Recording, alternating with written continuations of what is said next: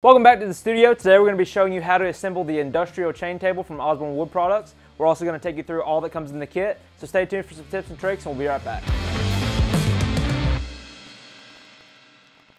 Now this kit is really easy to put together. It comes almost halfway assembled out of the box. All we have to do is add our legs and then our cross brace pieces in the middle. The dimensions for our top on this kit are 20 inches by 65 inches. Now this kit will come unfinished. We went ahead and added the stain of our choice. It will come unfinished in either Rubberwood or hard maple on our website, depending on your preference. Now with your kit, you're gonna get 4 of the metal chain legs. You're also gonna get 2 of the cross braces that will go in the middle.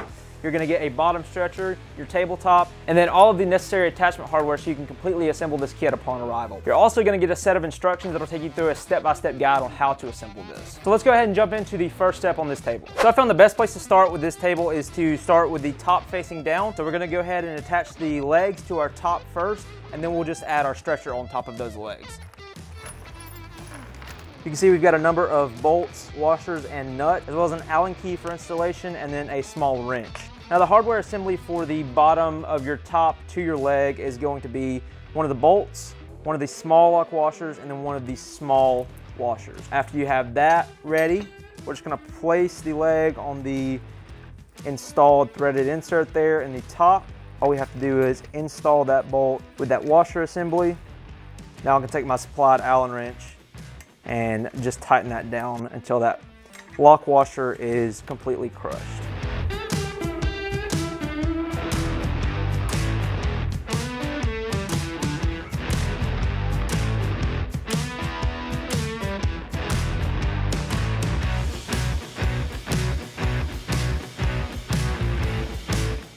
Now that we have our legs installed to the bottom of our top, we're gonna go ahead and add our stretcher board. Now we're gonna flip this upside down and then just slide it onto the pre-drilled holes, just like so. We're gonna first add a large washer, then a large lock washer, and then a nut, and that will be the full assembly of hardware for this stretcher board. I'm gonna do that on all 4 corners, and then we'll go ahead and snug everything down.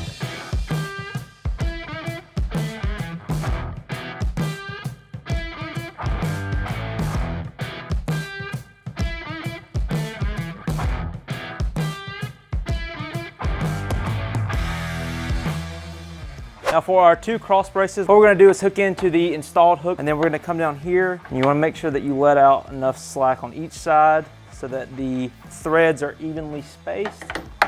There we go. And then we'll just keep tightening this center section here until we're snug, but not too tight. You don't want it to put stress on the outside of your legs. Then we'll take our other bar and hook it to our bottom stretcher, and then we'll just take those center pieces and snug them down until we've got a nice snug fit. Now we've got a nice and evenly spaced cross section here. Our table is complete. Let's go ahead and flip it over and we'll take a closer look at it.